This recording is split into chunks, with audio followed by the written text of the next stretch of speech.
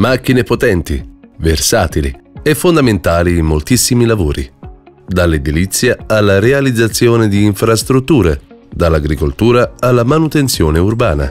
Ne esistono di mini, agili e compatti, che si infilano dappertutto, ma anche di giganti, dalla forza impressionante. Stiamo parlando degli escavatori. Dai primi prototipi fino ad oggi ne hanno viste di evoluzioni. E se non fosse stato per degli imprenditori coraggiosi e per ingegneri visionari, oggi lavoreremmo ancora con pale e badili. GIFFI Top presenta la top 10 dei migliori marchi e produttori di escavatori a livello globale. Buona visione! 10° posto. Hitachi. Iniziamo con Hitachi, un'azienda giapponese dalla storia particolare, strettamente legata a quella del suo fondatore, Naimai Odaira. Odaira, dopo essersi laureato in ingegneria elettrica all'Università Imperiale di Tokyo nel 1900, divenne responsabile della costruzione della centrale elettrica che alimentava la miniera di Kosaka. Massimizzando l'energia, la miniera divenne una delle più efficienti del paese e Odaira si affermò come uno dei maggiori esperti del settore. Ma nonostante questo, sentiva che non era la strada giusta per lui. Decise di correre un rischio e dare una svolta alla sua vita, mollando il suo ruolo e mestiere per inserirsi nel dipartimento di ingegneria della miniera di Hitachi, di cui poi divenne responsabile. Qui iniziò a lavorare sul suo vero sogno: realizzare macchine elettriche per aiutare il paese a crescere e rendere la vita delle persone più comoda e conveniente. Odaira decise poi di mettersi in proprio e nel 1910 fondò la Hitachi, riprendendo il nome della città in cui tutto ebbe inizio.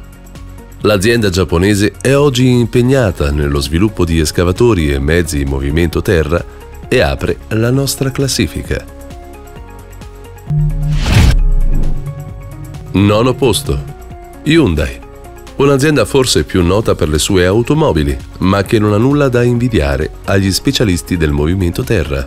Hyundai produce macchine pesanti dal 1985 e i suoi escavatori sono diventati con il tempo un vero e proprio marchio a parte con il nome di HCE, Hyundai Construction Equipment. È una società fortemente legata ai bisogni della gente comune e orientata all'innovazione, un po' come era il suo fondatore, Chang Ju-yang. Grazie al suo spirito di iniziativa è passato dallo stato di contadino in miseria a quello di uomo più ricco della Corea del Sud. Ma non pensate che il successo gli abbia dato alla testa. Al contrario, viene ricordato come un grande filantropo, creatore di numerosi fondi per lo sviluppo socio-culturale e per le cure mediche, e sempre animato dal sogno dell'unione tra le due Coree. Al momento, gli obiettivi principali della HCE sono sviluppo tecnologico e digitalizzazione. Hanno già creato un muletto con pilota automatico. Ora un escavatore autonomo è all'orizzonte. 8° posto. John Deere. Si definiscono l'azienda nata da una lama di sega rotta, in memoria di quel pezzo d'acciaio trovato per caso con il quale John Deere realizzò il suo primo aratro autopulente.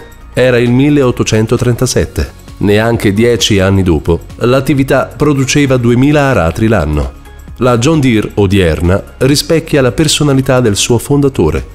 Il signor Deere era un uomo di umili origini, pragmatico ed altruista, orientato a cercare soluzioni pratiche ed efficienti per rendere più facile la vita delle altre persone. In quest'ottica di pragmatismo e continuo miglioramento, nel 2021 l'azienda ha annunciato una collaborazione commerciale con Encon e Hitachi per equipaggiare la maggior parte dei loro mini e midi escavatori di tiltrotator. Questo curioso attrezzo consente di far ruotare la benna o qualunque altro accessorio montato sull'escavatore di 360 gradi e permette un'inclinazione fino a 45 gradi per lato. Non dovendo riposizionare il mezzo, i tempi di lavoro sono notevolmente ridotti e le manovre sono più fluide.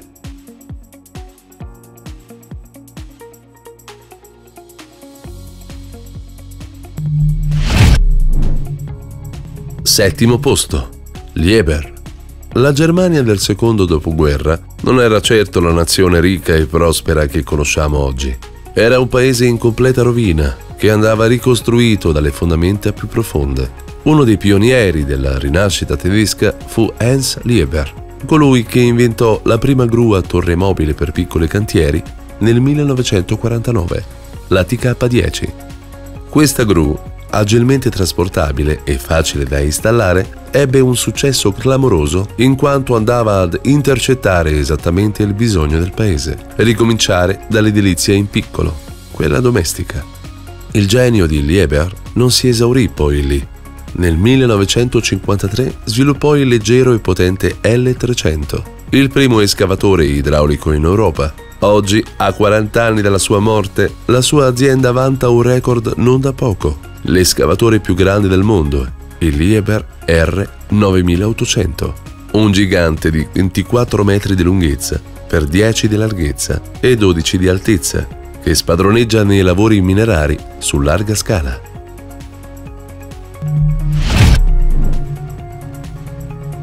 Sesto posto. Case. L'americano che nel 1844 fondò la Case Company si chiamava Jerome Case. Era figlio di contadini e fin da bambino sognava delle macchine per lavori agricoli che funzionassero senza bisogno della forza umana. La sua prima creazione fu una trebbiatrice alimentata da un motore a vapore portatile. Questa aprì la strada per il lancio di un'ampia gamma di macchine edili e agricole: trattori, minipale, compattatori, terne e, ovviamente, escavatori. La Case ne produce attualmente una ventina di modelli, dal piccolo CX17C fino al CX750D, un gigante di oltre 700 quintali. L'azienda ha vissuto numerose riorganizzazioni, dalla creazione di nuovi reparti fino alla recente fusione con il CNH Global, ma nonostante tutto è impressa in modo indelebile nella cultura americana anche grazie al loro logo storico, in cui appariva la mitica aquila soprannominata Old Abe. Quinto posto. JCB. JCB come Joseph Cyril Bamford, ma JC anche come Jamais Content.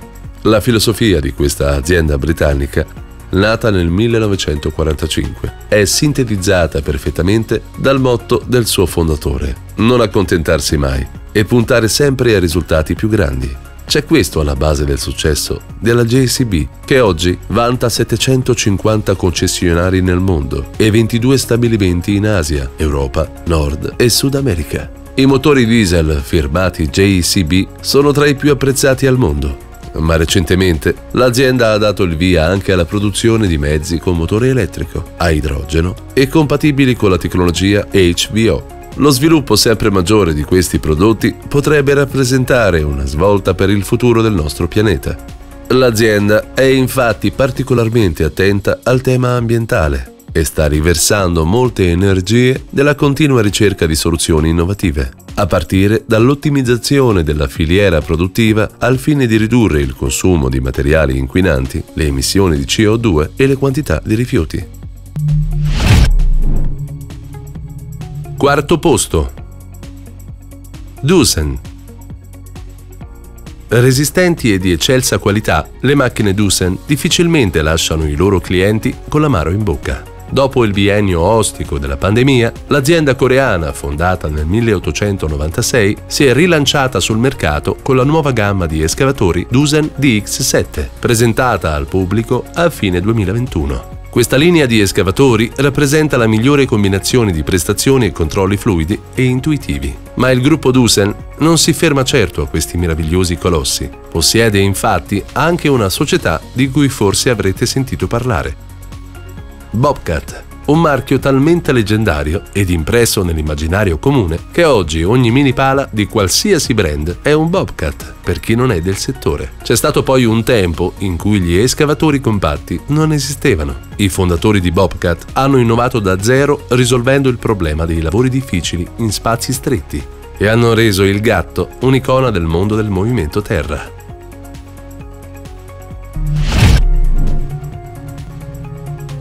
Terzo posto. Caterpillar. Da 97 anni la spalla perfetta per ogni lavoro edile, minerario o forestale. Caterpillar celebre azienda americana del movimento terra, ha un elenco di quasi 400 mezzi e prodotti, dai trattori cingolati agli escavatori idraulici, fino ai trattori agricoli e alle locomotive. Per gli escavatori di casa Caterpillar, le qualità più apprezzate sono il funzionamento semplice, la straordinaria durata e le ultime funzionalità tecnologiche. Un mezzo che incarna lo spirito di questa azienda è sicuramente l'escavatore cingolato CAT 336 Next Generation.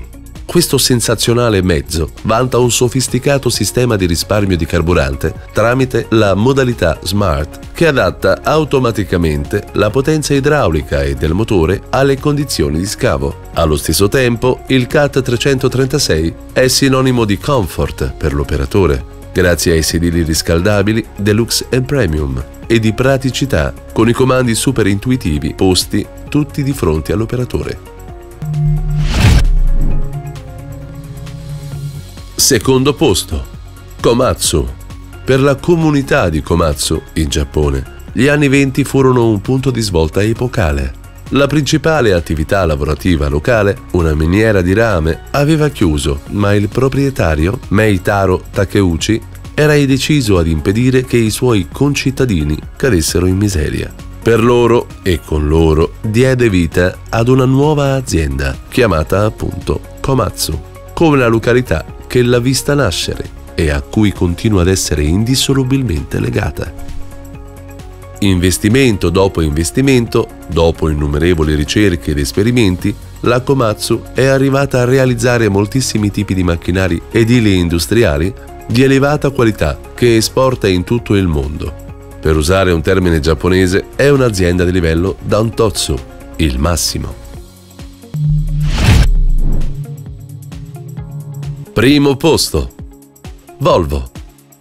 Volvo si affaccia sul mercato delle macchine in movimento terra nel 1832, proponendo, oltre agli escavatori, pale gommate e dumper. Parallelamente, in Svezia, stava sorgendo la società Åkerman, importantissimo produttore di escavatori.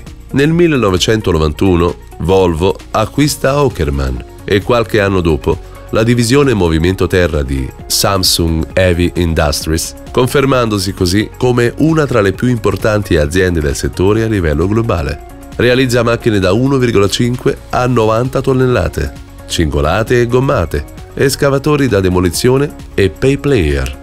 Ultimamente, ascoltando le richieste del mercato, si sta concentrando su escavatori gommati compatti, i più comodi da utilizzare in città, e si sta impegnando anche nella produzione di macchine 100% elettriche per, come dice il presidente della Volvo, Sie Salz Karl Schlott, costruire il mondo in cui vogliamo vivere.